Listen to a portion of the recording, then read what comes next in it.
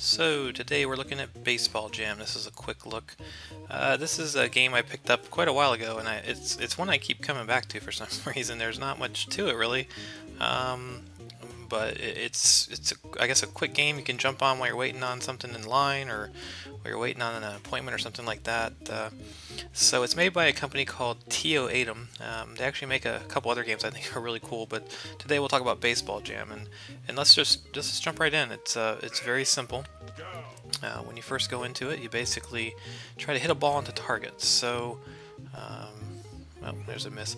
So, the graphics definitely aren't the most spectacular. That's apparent. Apparently, you're playing as a big chicken with a very odd nose or something. But the idea, though, is to actually try to hit the target. And each time you hit the target, you get a few seconds more time onto your timer on the top there.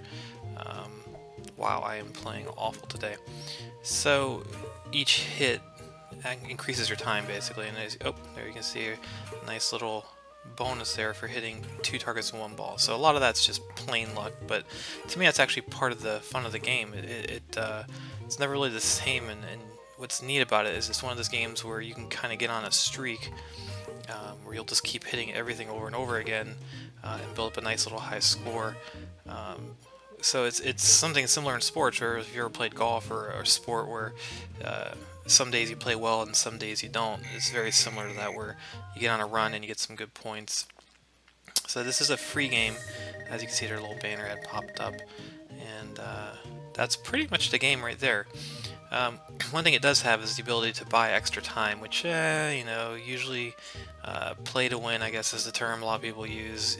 It's there. It doesn't really affect it to me. It's just something I kind of like to get a nice little run going and score some points. It does have the Google Play tracking for scores.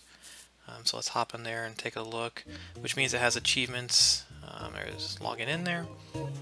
It does have achievements, and it does have leaderboards. So let's see if we can find what the public high score is. So 207 people, not a ton of people playing it, and apparently Brandon Stark is some sort of savant and has scored, yeah, like 20-fold what everybody else has. Hey, so I don't know, maybe something fishy's going on there, or maybe the guy is just a god. Who knows? I think I remember actually seeing some. Oops, I'm too far up. There, the achievements. So right now, this is a fresh install, so I don't have a lot of achievements, but there's 7 of them there. So if you're an achievement type person, those are there for you to do. In the settings, yeah, music, sound effects, nothing too fancy, and the store. And it looks like this actually removes the ads you'll see up here, as well as giving you some of those stopwatches. So for me personally, the stopwatch is not really something I would pay extra for some extra time in the game, but I guess it's a nice perk if you're gonna kind of support the developer to get a little something extra out of it. So there it is. It's like I said, it's a quick game, something you can pop open and play while you're waiting in line someplace, or getting your oil changed, or whatever else you might be up to. But kind of a fun little game. Different, different graphically wise. It's certainly not anything fancy, but something fun. So there it is, Baseball Jam. It's on the Google Play Store. I'll post a link below, and please like the video, and if you have some suggestions on some games you'd like to see here, please comment below, and we'll definitely like to throw them up there for other people to see.